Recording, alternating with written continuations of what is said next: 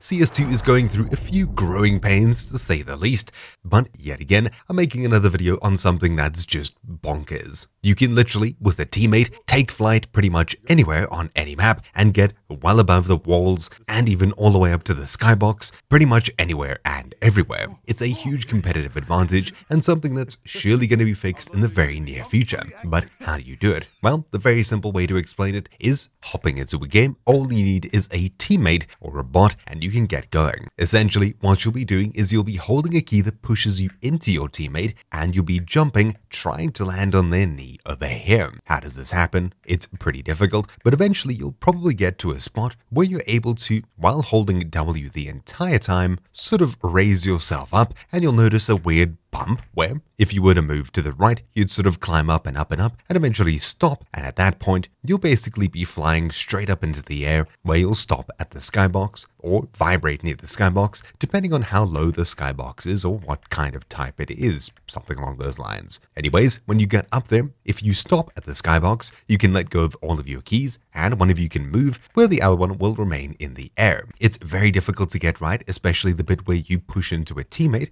if they're not AFK. And I've even had luck with using a friend to walk straight into me and walking straight into them. You'll find that if you're looking on one of the cardinal directions, whether it's north, west, south, east, then it's very easy to get stuck in each other. What I mean is, if you're approaching something face on, you'll usually stick to it and not move anywhere, holding W. If you're looking slightly to the side, you'll slowly slip and you'll know exactly how to face pretty much forwards and you'll stop dead in your tracks. But on objects that aren't exactly north, south, east, west facing, if we approach it from the side, you'll notice it's super easy to slip off it even if we don't think we should be. That way, when you're approaching teammates, do it straight from one of these directions on the map, north, east, south, west. It's pretty much a box. If you come from anywhere else, it'll be super easy to slide off them even though you're walking directly at them. With that either way, there's a few things to take note of. It's very difficult to get right as you need to be in the perfect position and sometimes you won't be the one who goes up. Instead, it'll be your teammate who gets lifted up to your left like such and they'll be basically controlling your flight. When you get it right, you'll sort of be hovering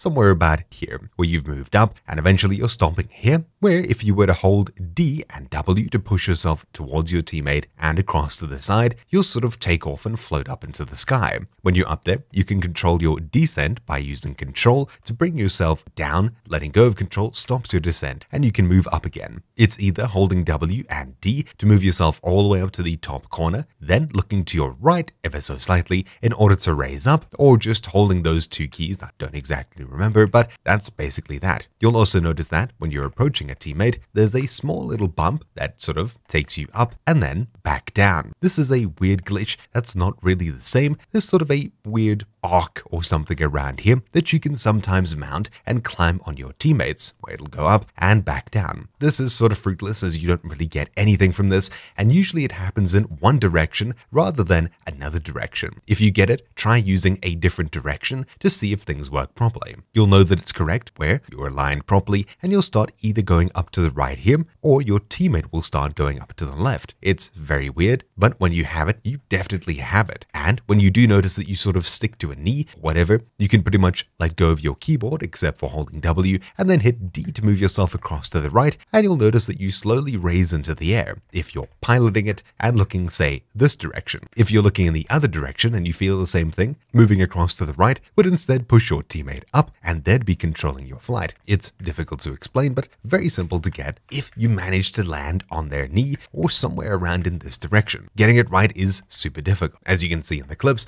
I've pretty much only got my friend to help me as I just couldn't land it myself. It's usually somewhere about here. A great way to get to it is to jump up, but instead of a straight jump up, you move across to the side while holding W. So I'm holding W here, pushing myself straight into the teammate, jumping, and sort of trying to find my way around here, doing a little circle jumps until eventually I land on a knee or something like that. Then you know that you're in the right spot and you can simply move to the right and travel up a little bit. It's very difficult to get right, but super game breaking. Here you can stick up in the sky, but you could maybe get up here, do some really strange peaks or things like that. You're up at the top here, shooting from the side, or even using a teammate as an elevator up here. There's tons of different gameplay advantages, and it's definitely something that will be fixed sometime in the future, but it just surprises me that this glitch has been around for about a week or two at this point and nothing's been done. It's super game breaking, as you can take cover in places you usually wouldn't be able to, such as up here or even up here. We peek above the things.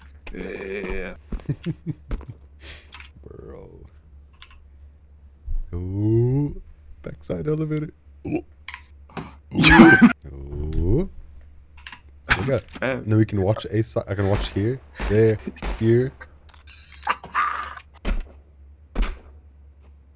Oh. No. Roof. Ah. Nope. Let me have a look here. So I'm Come on, look out, nobody's here planting beep beep beep. Come out of here. I'm just like, I don't see anyone. Sights clear, boys, nobody's here. Yeah, okay. So it's directional based. What do you mean? Well, look, every other time, look, you're facing this way, which means you control the flight now. See, it glitches when we get up there. Yeah. If I look this way, you're the one that control. Then I'll control, yeah.